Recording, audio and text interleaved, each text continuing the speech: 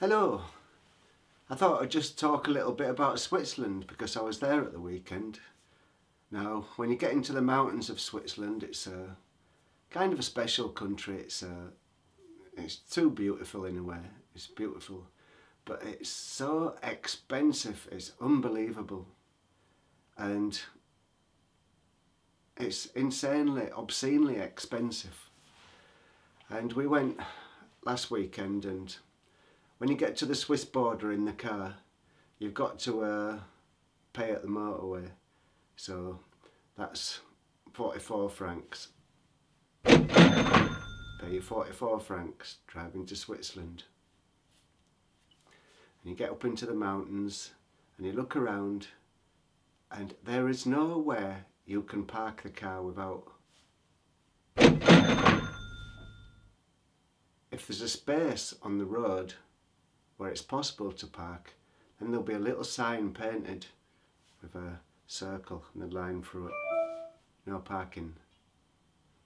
And so you get into the beautiful mountains that you see here, and you think, oh, let's go to the mountains. And then you go to the ski lift and you look at the prices, and then you'll have a heart attack when you see how much it is to go up in the ski lift to get up on top of them mountains. And you think, I'll be sneaky and I will drive up the car. But you'll get there and it says, no cars allowed, only people with special passes, Swiss people, are allowed to drive up those roads. If you want to take a trip up the mountains, you either walk, Shank's pony, or you get a ski lift. And that'll cost you something like 50 bucks or 50 quid, 50 euros for one way, just to get up there. And then you might say to yourself, I'm sly, I'll take that little bus that goes up the mountain. It's only a 15-minute bus ride. Can't cost much a 15-minute bus ride, can it? Ask how much it is. 44 quid. For a 15-minute bus ride? Bloody hell. And so you say, okay then, we'll walk up. Because them prices, you can't pay it unless you're earning Swiss money. A toilet cleaner in Switzerland earns £25 an hour. And if you come from most countries in Europe, you ain't got a chance. And you think, oh, we'll drive up a bit till the road says private, and there must be a little place we can stop there. Outside a shop or a supermarket. There'll be a little sign. 3 francs to park. And at one point I was expecting people to just take out of the back pocket one of those little card readers, the ones they have in supermarkets, and what if you ask them the directions, they'll tap in the number and give you a receipt before they give you an answer. It's all about, it's insane, absolutely insane. So you've been up on the mountains and you walk around, and then you say, oh, let's just nip in that bar, and the prices will kill you. Go in there, say you have some sausages, go for the cheapest thing on the menu, some sausages and a bun and a beer. Ka-ching! 20 quid, or 25 even. So you say, oh dear, that's too much. We'll get something cheap like spaghetti without any sauce. £18. $18. With sauce, 20. And it's insane because so basically to get up on top of them mountains, unless you're really fit, only very rich people or Swiss people can afford to go up to the top of those mountains.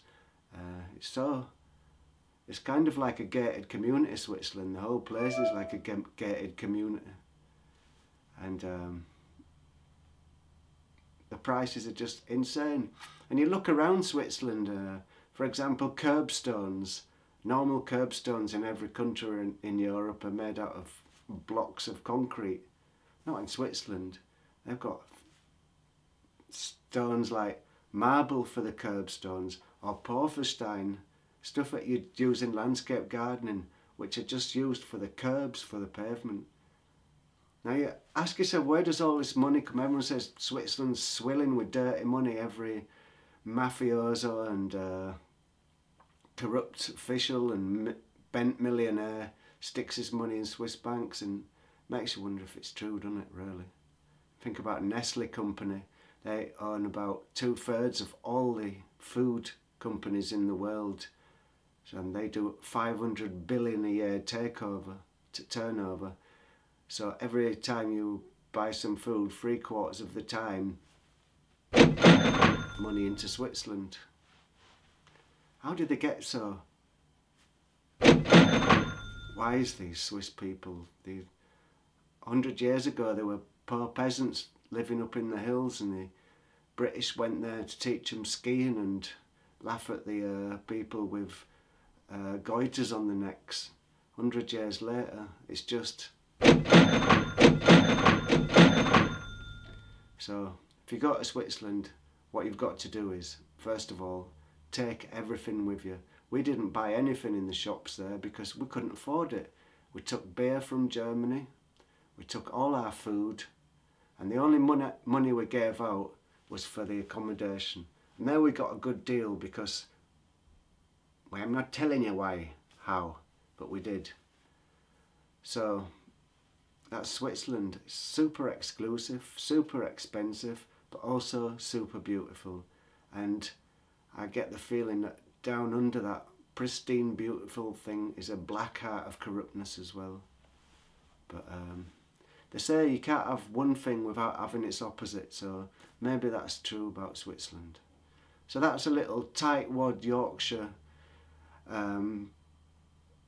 monologue about crazy Swiss prices.